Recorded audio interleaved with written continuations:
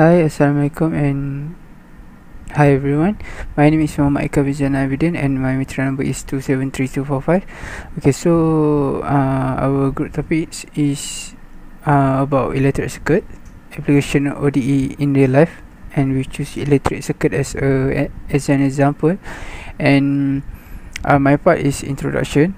Okay, so electric circuits are interconnections between components or electrical device with the purpose of communicating or transferring energy from one location to another. So circuit elements are always used to refer to the components of an electric circuit, and these components must be connected in a closed circuit with no gaps between them, and electrical components make up electric circuits.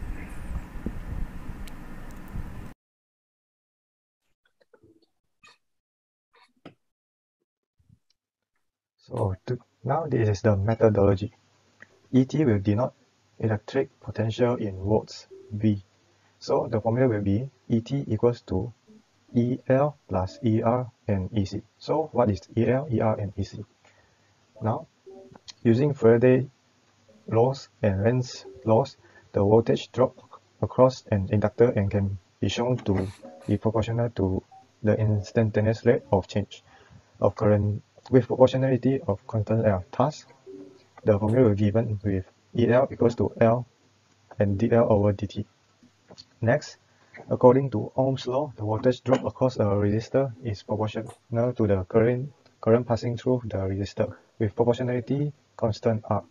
So therefore, ER equals to RL.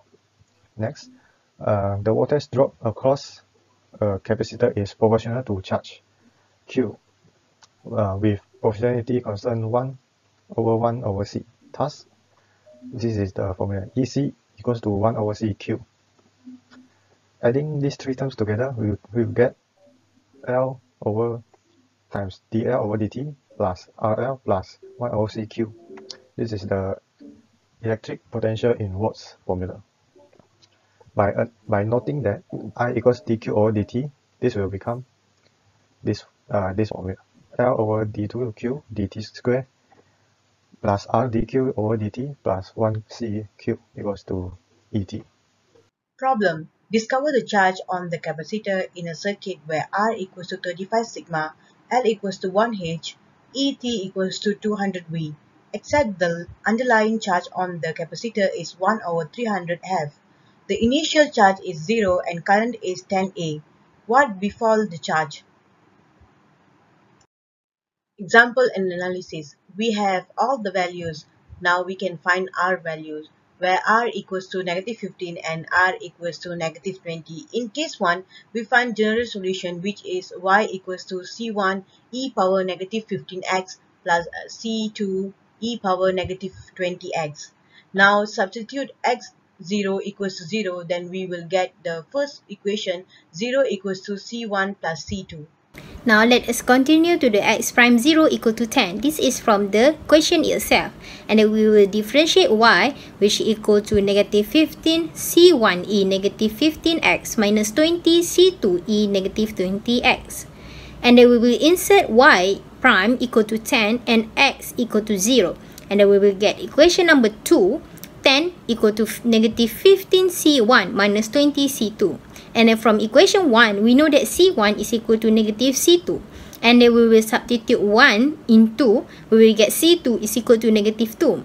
For the C1, we will get it equal to 2. For the particular solution, we will get it as y equal to 2 e -15x minus 2 e -20x. From this equation, we know that the capacitor eventually approach a steady state charge of 2C.